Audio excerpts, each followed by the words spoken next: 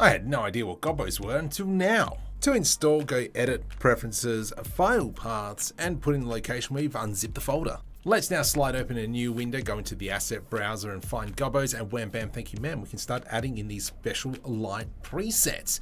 We can change the color, so on and so forth, and even some of them are animated. Now we can change the scales as well by going into the shader node.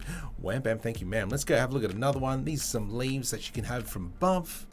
Or you can even go down the abstract route of creating these wonderful shapes, making some scrumdiddlyumptious settings. You can also throw in some clouds or some branches. Now it only works in cycles, not in Eevee, or it kind of blows out.